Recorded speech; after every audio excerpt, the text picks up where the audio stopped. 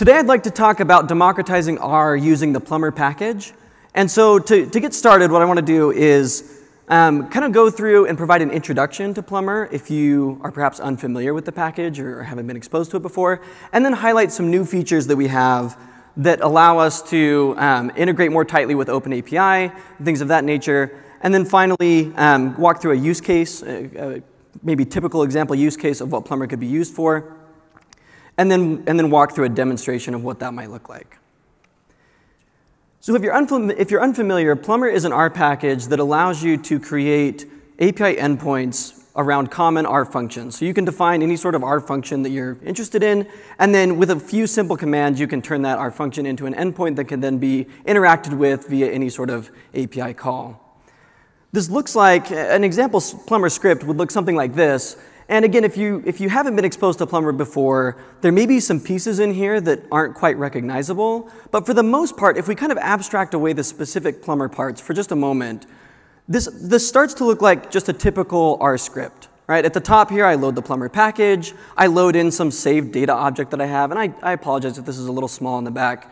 This is all available on GitHub, and I'll make sure that you have the link to review this later. But then I load some saved data object, and then finally I define a function that interacts with that object. We'll dive into this function perhaps a little bit later in our demonstration. But in essence, this looks and feels like R code because it is. To look at the Plumber specific pieces as we walk through this, Plumber uses specialized annotations, and these are just special comments written in the regular comment syntax in R with the hash symbol, and then that's followed by a little asterisk. And this allows us to annotate our document or our source script in a way that Plumber can then understand and interpret our just standard R code and turn it into these APIs. So here, these few initial comments here provide an API name and description from an API. So I'm calling this the empty cars model API, and I provide a little description about what's going to happen. The next step that I have is I have this filter that's defined. And a filter is used when I have some sort of logic that I want to take place on an incoming request before it's served to an endpoint. And so this is where I could do something like if I want to provide some sort of authentication on incoming requests, I could use a filter to do that. Here, this example filter simply takes some information from the incoming request, such as where this is coming from, the user ID associated with it, a timestamp, and prints that out so that I have a nice log available to me of who's interacting with my API as well as the frequency that this API is being interacted with. So anytime a request is made, this information would be printed out and I could capture that. Finally, we have the function that I started with when we demonstrated this R code.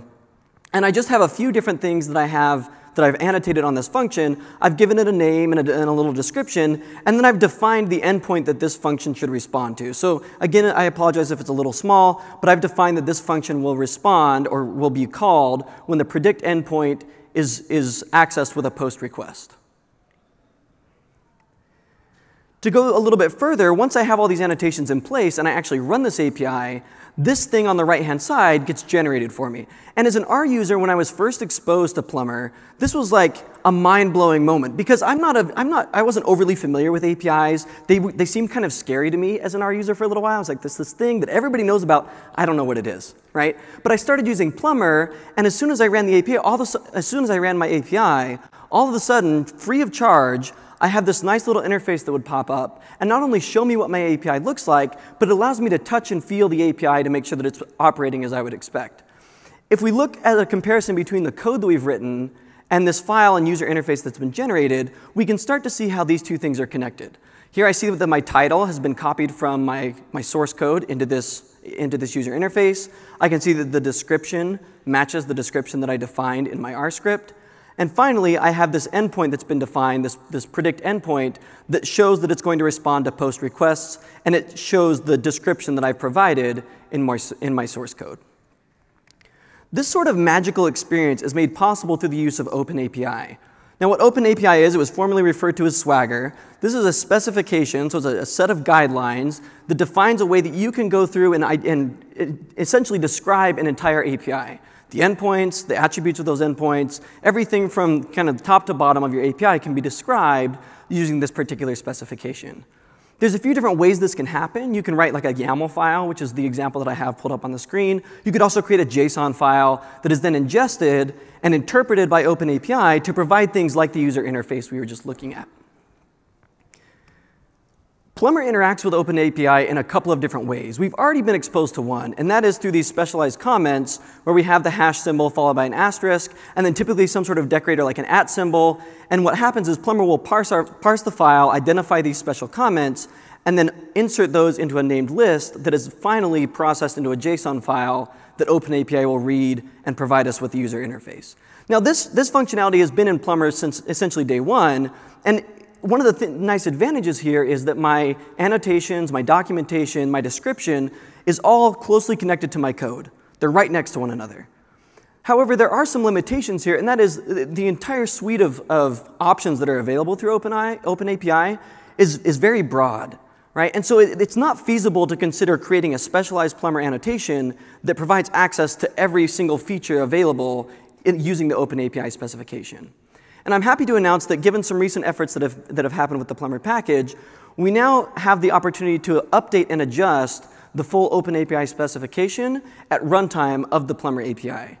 What this looks like is over here on the right-hand side, I have an entry point file that Plumber will read. And in this entry point file, I define at runtime a Swagger function that essentially will take in a few different arguments, and all it needs to return is a named list that can be appropriately parsed into JSON that OpenAPI can interpret.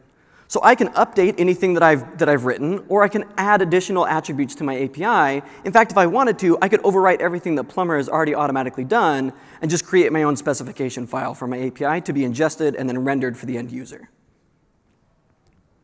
Given this introduction, let's consider an example use case. As a data scientist, I'm often handed a piece of data and asked to provide some insight. And I go through this process that's described in R for Data Science. I ingest the data, I do some cleaning of my data, and then finally I go through this iterative process of trying to understand the story or understand the insight that should be delivered from my data.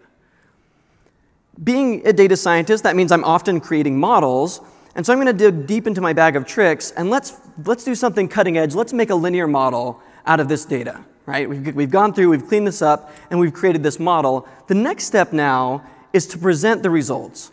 And as an R user, there's a variety of different ways that I can do this. I can create a PowerPoint presentation. I can create an R Markdown document. Maybe it's an email that I send. My tool of choice when I'm faced with this opportunity to communicate is to build a Shiny application. And this allows me to build some sort of interactive web user interface that users can then access to touch and play with the model that I've developed, right? Now, I can publish this application to something like RStudio Connect, and then I can have my end users come into the picture, and they're able to come in and interact with my model and get the insight that they need.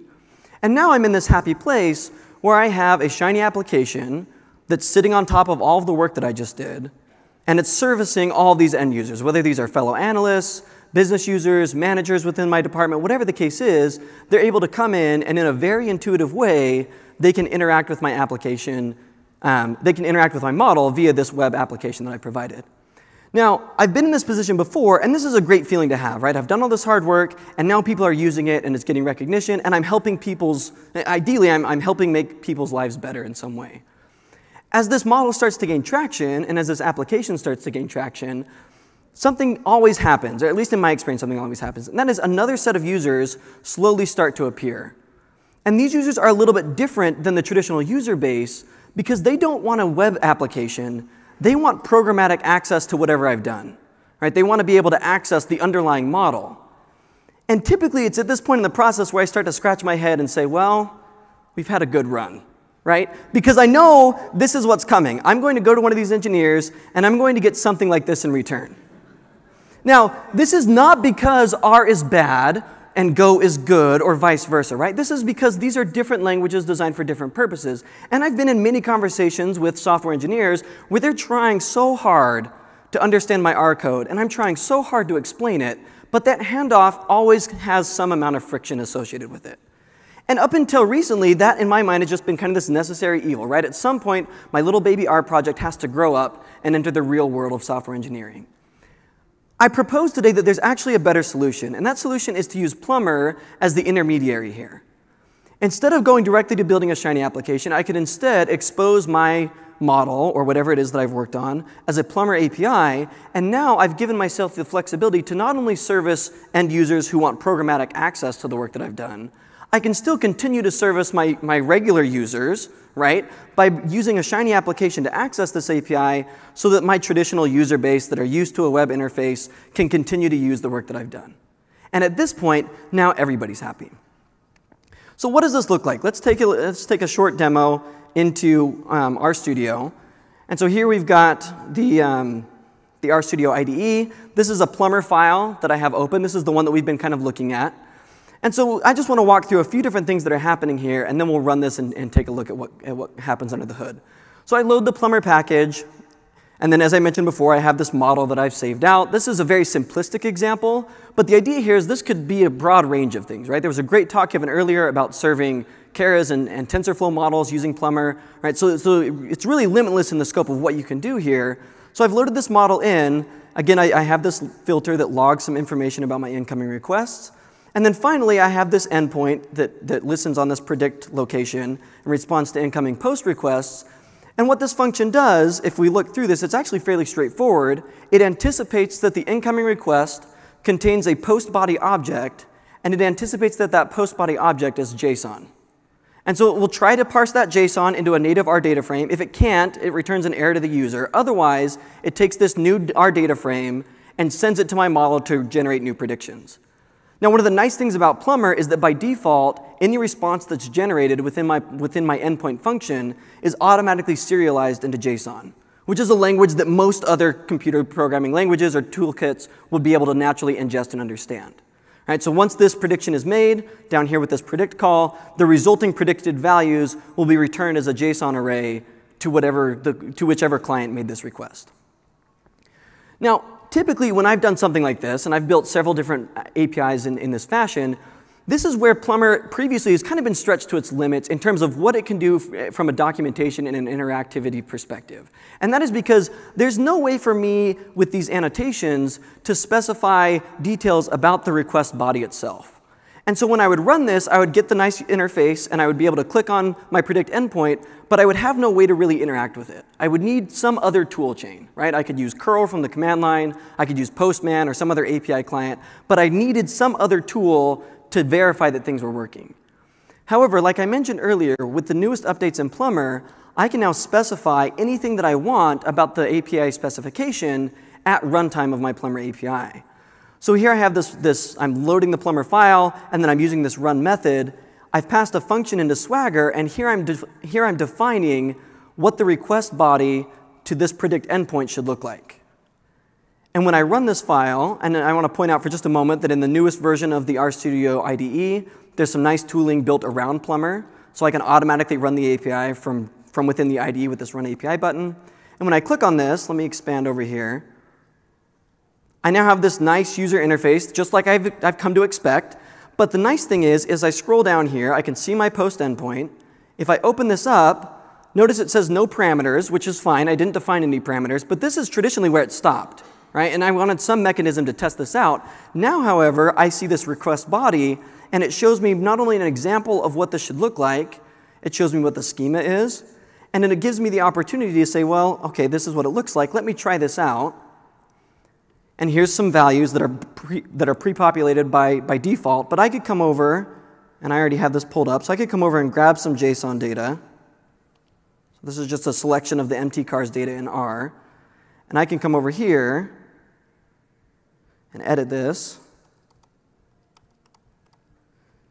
paste it in, execute. There we go. And so a couple of things happen. Now we see the curl command that was generated here. We see the URL that I made this request to. So this is just running locally right now, and I've made a request to this predict endpoint. And then if I go down here, I see the response body. So this is the predicted value, the predicted miles per gallon value of this JSON data that I just passed into Plumber. And notice that I never left RStudio. I built this API, I tested this API, I verified that everything was working, all from within RStudio. Now, some of you at this point may be thinking, okay, that's great, right? This is all well and good, James, but is the handoff really this easy, right? Is it really as easy as you made it seem? And I've had that question myself. And so I was actually on a phone call this past weekend with a close college friend of mine, and I was going through my talk and kind of telling him about what I was going to be demonstrating and everything like that. And he was following along. He's a mobile app developer. And at the end of the talk, he said, well, send me some information, or send me the GitHub repo to your API. And now this is an API that I've published to RStudio Connect. It's open, it's available. And so I sent him the repo, and I really didn't think anything of it. And a couple of days later, I got this in a text message. Now, my friend knows how to spell R, and that's the end. Right? He has no working knowledge of R. He's never interacted with R in any sort of context. Yet here he's built an entire mobile app using Swift that's interacting with R, built by somebody who doesn't know R. This is what Plumber enables us to do, right? We can now go straight from, I have this idea in concept, to I have this idea that anyone else can interact with, whether it's a shiny application, or it's a mobile application, it's some sort of Java process, whatever the case is, I've now opened up the work that I'm doing to a much broader audience. If you'd like to take a look at some of the recent changes that have been made, they haven't quite made it to CRAN yet, but you can download the recent changes from GitHub, so you could do that in this manner. And then there are some additional resources that are available in the Plumber documentation, as well as if you're curious about OpenAPI and what that specification entails. And then the GitHub repository for this talk and the materials that I've used are here as well. Thank you very much.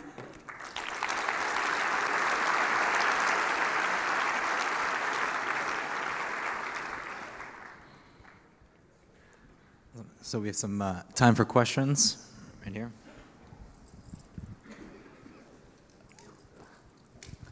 Thank you. Is there anything on the roadmap for testing APIs? So right now what we're doing is we're opening the API in 1 hour session and then running a script with our test calls to the endpoints that we've written in another. Will there be a certain more elegant way of doing that, either in the IDE or elsewhere?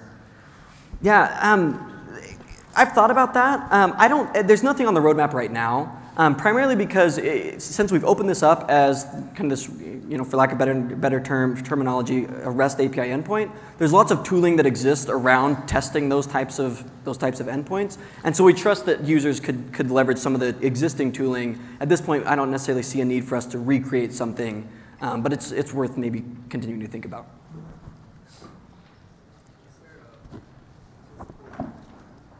For like validation of requests, something that's you can kind of say here are all the required parameters without like specifying inside the method, checking for things one by one. Is there like yeah, more? So that's where filters come in, and that kind of goes back to this broader idea of, well, sometimes I field questions about is there integrated security? Are there ways to verify things about the incoming requests? Right now, there's not any sort of magic incantation that says, hey, verify this request or something like that. That's kind of up to me as the API developer or the R developer to say, maybe I define some filters that check for certain attributes. Maybe, it might be something like a security token, or it might be something like I'm checking a timestamp to make sure that people aren't making requests beyond operating hours or something, right? So you have the flexibility to really define any criteria that you want, but we don't provide anything out of the box that provides verification or anything like that.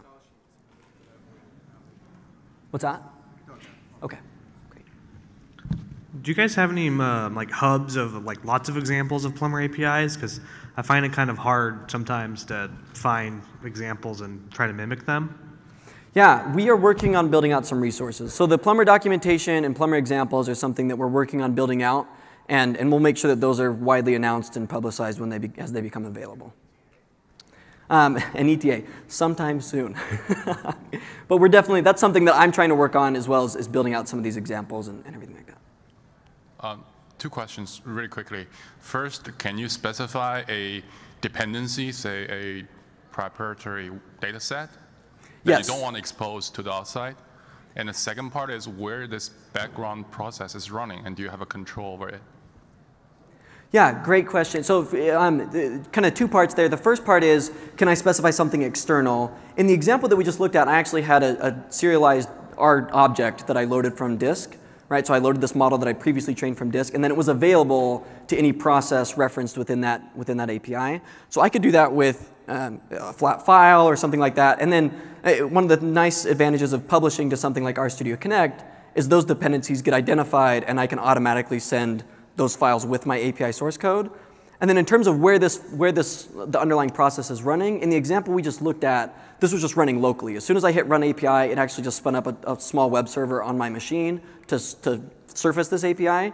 when I publish it, there's a variety of ways you can deploy this thing. My recommendation is RStudio Connect because you have the click button deployment, but the Plumber documentation runs through a variety of deployment options.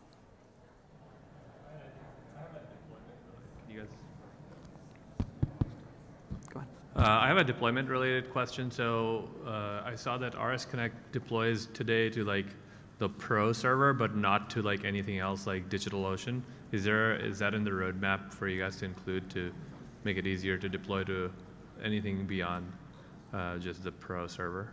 So as it stands right now, the publishing from within the IDE, right? So just as a kind of a reference, I meant to showcase this. From within the IDE, we mentioned that I have access to Run API up here. I also have access to this Publish button where I could publish this to RStudio Connect.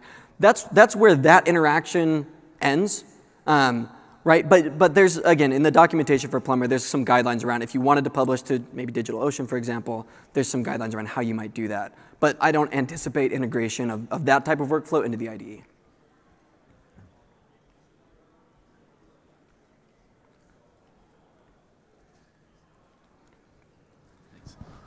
Just a quick question with the new improvements. You showed 2 different files you were working on with the Open API thing. Is that the same one coded differently with the new improvements with Open API, or are those two files? I mean, is it the same thing, I guess? Yeah. So there's 2 different files that are at play here. One is the Plumber file, and this defines all of the R logic.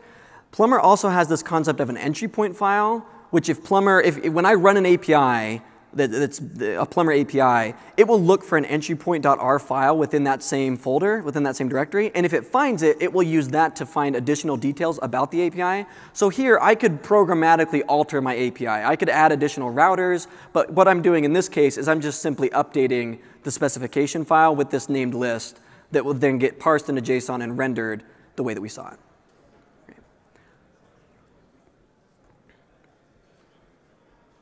Awesome. Well, you have one more question? Yeah, I'll do one more.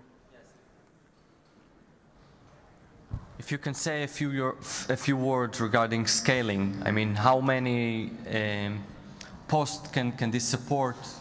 Can this scale up? Yeah, that's the classic question, right? Does R scale? And the answer is yes, absolutely. And it really depends on the way in which you choose to deploy this. If you deploy this to RStudio Connect, you can actually go in and adjust the number of processes that are dedicated to the support of that API. So the notion here, and part of the underlying question I think is, well, I know that R is single-threaded. If I'm running R on the back end of my API, I anticipate that there may be challenges with scalability.